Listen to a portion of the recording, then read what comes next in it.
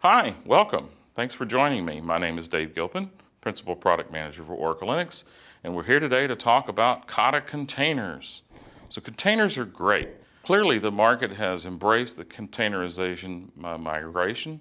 Seems like everybody's talking about containers, and Kubernetes is all the rage for container orchestration. So I've got a pretty neat little high-level diagram on the board. We're going to start over here. So this is a classic container type technology, Containerd or Docker.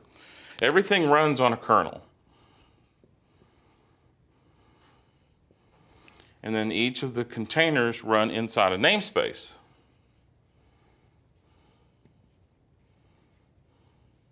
Same thing over here.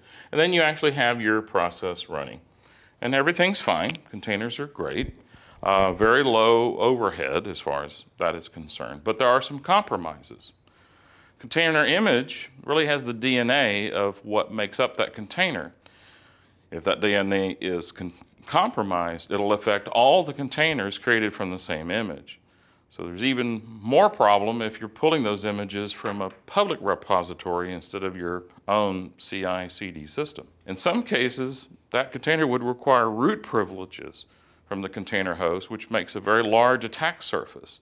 If one container gets root access, you could have them all affected.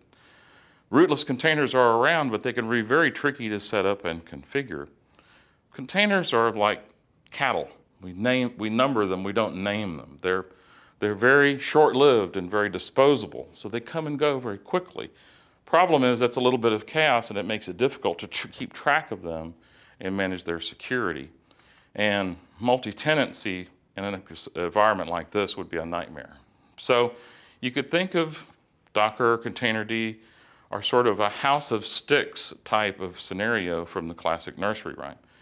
These containers are easy to build and use relatively limited resources, but security, there's potential access to CPU, memory, I/O. And since it's all running on the single host kernel, that kernel is also vulnerable. A rogue wolf in the neighborhood or a rogue neighbor might be able to get in and might be able to see some of your data. So if you trust your containers, Containerd, Docker is fine. Maybe you built them yourself from your CI/CD system. Perhaps the image came from a known and trusted vendor like Oracle.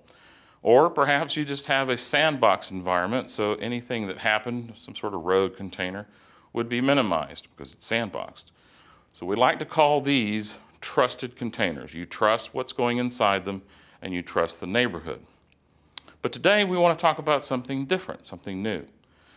We call it the Oracle Container Runtime for Kata. That's the name of the feature under the Oracle Linux Cloud Native environment. This was developed by Intel, formerly called Clear Containers. It gives the speed, which in this case is defined as the flexibility or nimbleness of containers, but yet the security of a virtual machine. Kata will run OCI, Docker compatible containers. It looks just like Run-C. And very importantly, of course, it can be managed by Kubernetes. So if we move over to the following diagram, we're going to talk about how Kata does things.